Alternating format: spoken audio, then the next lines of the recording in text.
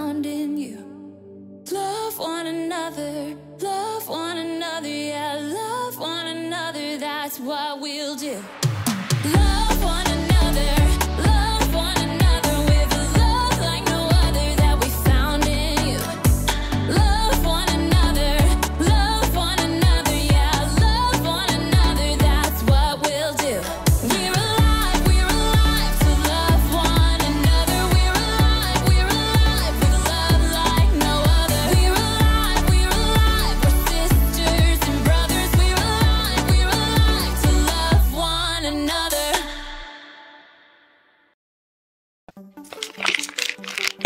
Some nuts, dried fruit, more dried fruit. Oh, chocolate, definitely chocolate. Hey, today we're taking a look at the story of how Jesus served up a big lunch to a big crowd. Skylar! One pizza pipe! Ing hot. You okay? Yep.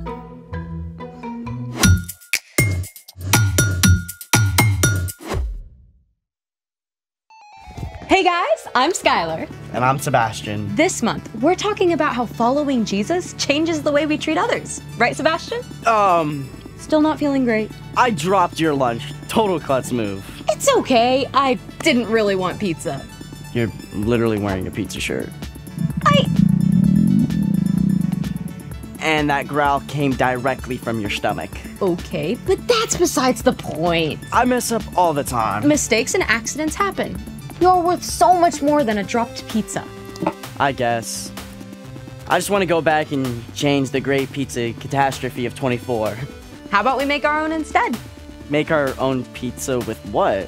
The Story Lab always comes through. Oh, and the snack pantry. I just restocked. Yeah, this could work. Let's make it. Okay, we're all set up. I got some string cheese I can use as pizza cheese.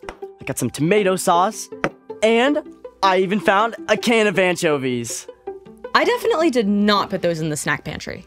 I want to try them. We're starting the dough for the pizza crust. You'll need 2 cups of water, 5½ cups of all-purpose flour, 4 tablespoons of olive oil, 2 to 3 teaspoons of salt, 1 to 2 teaspoons of sugar, 1 teaspoon of garlic powder, and a pack of dried yeast. Step 1. Activate your yeast. Yeast is a type of microscopic fungus. When it's activated, it pumps up your bread dough to make it soft and fluffy. Oh, so yeast is like microscopic cheerleaders. Okay. Kinda. To activate your yeast, mix the yeast with warm water in a small cup or bowl. Then add some sugar to speed up the activation process.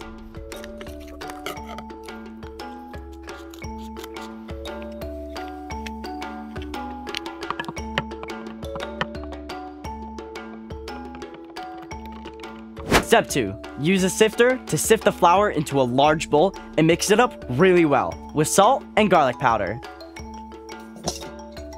We'll need these. This is why cleaning your workspace is very important.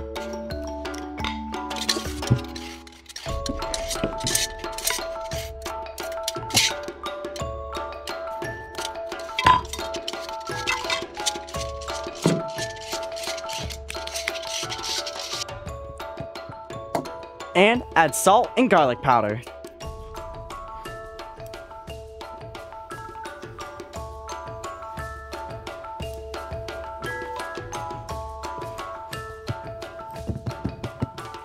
Step 3, add in the olive oil. And you'll want to stir.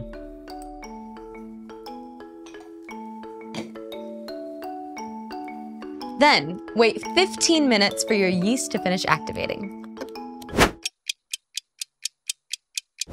Whoa, I see little bubbles. That's a sign that our yeast is up and ready.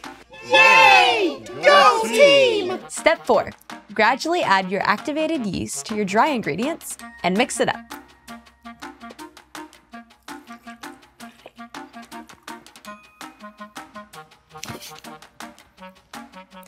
You'll need to stir for 5 to 10 minutes until the dough starts coming away from the sides of the bowl. This is a workout. Pizza dough was not made for the weak. I'm gonna use my hands. Okay. This seems a lot more effective. I would recommend using your hands.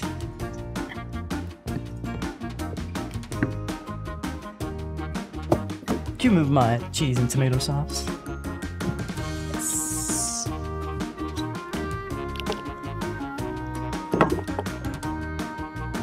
This is a workout. The dough is formed and done. Now it's time for the yeast to help the bread dough grow. Step 5. Put the dough in the bowl. And then cover with aluminum foil and let it rest while the yeast does its thing.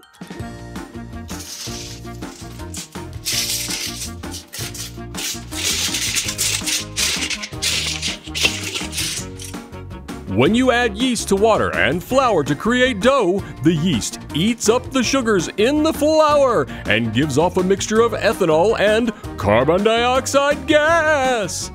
The team's all here! The gluten in the dough traps the carbon dioxide gas, preventing it from escaping. And the more gas that forms, the more the bread dough expands. Go team! Let's get that bread! Oh, so the yeast makes the dough blow up like a balloon, and that's why it makes bread so fluffy. You got it. Now that the dough is covered, let it sit for 1 to 2 hours. See ya.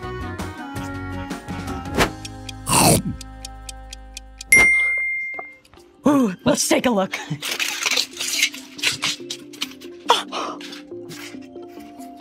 It's like double the size.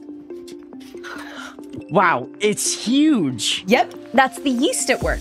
Now, we just have to roll out the crust, add the toppings, and bake. Awesome. And speaking of all things bread, it's time for... The story before the story. Today we're in the book of John, which tells the story of Jesus. John was one of Jesus' closest friends. He recorded stories from the life of Jesus. John describes several important miracles that point to Jesus being the Son of God, so everyone would believe. Jesus did so many amazing things, and John was always right by his side. Which is where our story starts. Take it away. Hey everyone, I'm Erica. Today's story is a feast for the mind and soul. One day, Jesus and his disciples sailed across the Sea of Galilee. However, a huge crowd of people who had seen him do miracles was hot on his trail. Hey, isn't that the guy who was healing people? It is. Where's he going? I totally want to ask for his autograph. Me too. Let's follow him. Yeah! Jesus went up onto a mountainside and sat with his disciples. But as he looked down, he saw the huge crowd approaching quickly. We want Jesus! We want Jesus! Wow, that's a lot of people. It was high time for a meal, but there were thousands of people and no easy way to find food for all of them. Where can we buy bread for these people to eat? Even if we could buy enough bread for each person to have just a bite, it would take more than half a year's pay. Philip was spot on. The crowds were hungry, and the disciples didn't have the money or food to feed them. The only thing that made sense was to send them away to fend for themselves. But not everyone had come unprepared. One little boy had brought some food. Jesus, this boy here has 5 loaves of barley bread and some small fish that he's willing to share. My mama said sharing is caring. That's great, kid, but how far is this gonna go with that giant crowd? Have the people sit down. If you say so. There were more than 5,000 people present, maybe more than 10,000. Jesus had everyone sit down on the mountainside, and then Jesus took the loaves and gave thanks. Oh, hey, are we getting snacks? Yummers! Jesus began passing out the loaves and fish to the crowd. Somehow, there were always a few more pieces, and then more and more and more, until everyone ate as much as they wanted. Hold up. Didn't we only pass out like 7 things? I'm no mathematician, but... After everyone had finished, Jesus told the disciples to collect the leftovers. They gathered what was left and filled, get this, 12 whole baskets with the remaining bread and fish. 5 loaves plus 2 fish divided by 10,000 times average person size minus hunger quotient. It's a miracle, Andrew.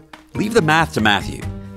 The little boy didn't have much, but he chose to give what he did have to Jesus, who used that one small gift to perform a miracle that fed thousands of hungry people.